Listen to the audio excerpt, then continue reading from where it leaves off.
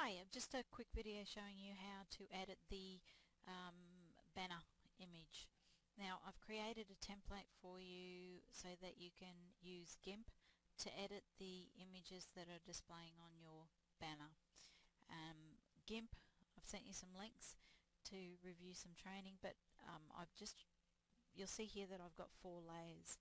I've got the canvas, the white background, and the logo on one layer, and the images are just in the middle layer, so we're going to create a new image for the middle layer. Now I notice that a lot of your images are very large, so I'll just show you how to resize the images to fit into the canvas. So you just drag and drop the image that you've got there, and you'll notice that we're really only looking at a tiny little piece of the image. So we want to scale the image down. So making sure that you've highlighted the layer that you want to scale, then click on the scale tool there, and then click on the image, and it'll create this grid effect. Now we want to scale it to just larger than the canvas size, so the canvas size is 851, so let's make it 861 so that we make sure that the image covers the whole of the canvas. Make sure that the lock is on so the scaling is proportional and doesn't screw the image up. So lock the proportions. In the top box type in 861 and hit the enter on your keyboard, and that will resize the height as well. Now you're not going to see anything until you hit the scale, and when you hit the scale it does this little thing. Now I've got a white box. Why that's there is because the image has been scaled, but it's been scaled to the top right corner of the original image.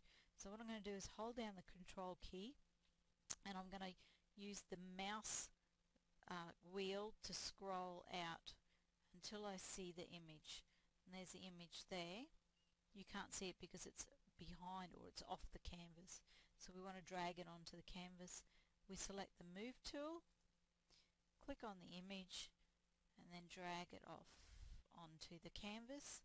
Now we can let go, and then holding down the control key, zoom back in, or we can hit view